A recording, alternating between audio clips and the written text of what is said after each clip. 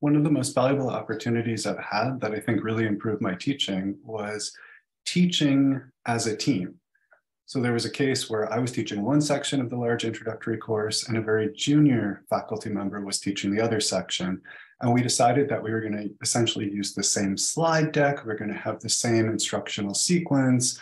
We're going to come up with common clicker questions, et cetera. And this was really interesting because I had taught the course several times. She had taught the course, I believe, at least once. But I found this process so valuable. And we did something that might not be viable for you if you're a very junior faculty member, but I sat and assisted with her class. She sat in and assisted with my class. And what I found is the process of deciding what we were going to cover in a given lecture, it was just so much better because you become biased in the ways you're thinking about material and having input from someone else. It was just extremely valuable. I tended to focus more on the conceptual, and my colleague, was really saying, hey, we need to make sure we really help students think about how to solve problems. And as a result, with the two of us working together, we ended up coming up with a pretty interactive strategy for engaging students in problem solving that didn't feel that dissimilar from many of the strategies we're using to improve conceptual understanding.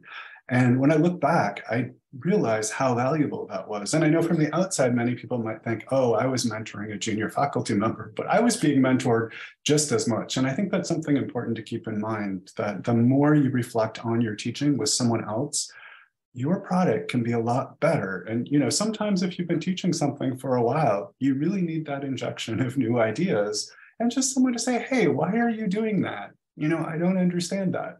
I will admit this did take a little bit of time, but I would say definitely for any of you who are going to be teaching a course where there's two sections, the idea of teaming up with a person teaching the other section, I think you'll be really pleased with what you can generate. So as long as you can dedicate enough time, and it wasn't huge, but we did have to adjust our schedules a little bit, I think that was super valuable. And I'm pretty sure that I improved as an instructor as a result of that too.